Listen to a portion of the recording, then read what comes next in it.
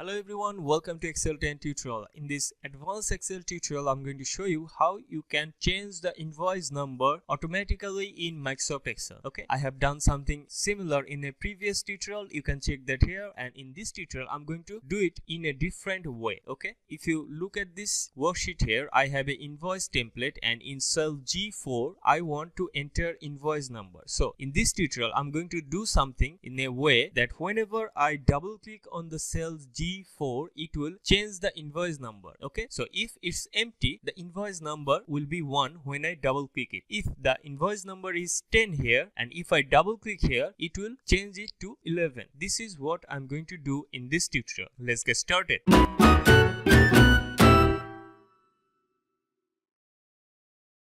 So I'm going to use VBA for this tutorial, and all you have to do is right click on the worksheet tab, click on view code and just paste the code. Okay, I have already written the code. You'll have to write this code here, and here you can see G4. This is the cell number where I want to enter the invoice number automatically. So when you have the code here, just close the VBA and it's done. Now take a look at here in cell G4. When I double click here, the invoice number changed to 1. So if I double click here again, number has changed to 2. Double click again, invoice number has changed to 3. Now remember, you will have to save this workbook as XLSM format.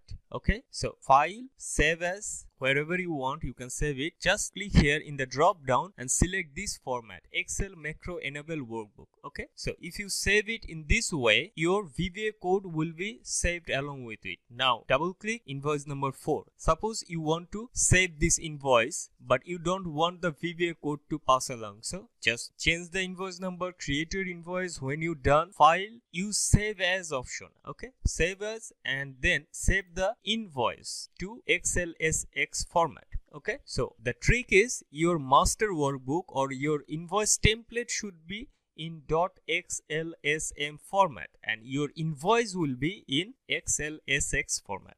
Okay, so this is what I wanted to show you. Thank you, thanks for watching. See you in the next tutorial, and don't forget to subscribe if you can. Support the channel through Patreon, and thank you, thanks for watching.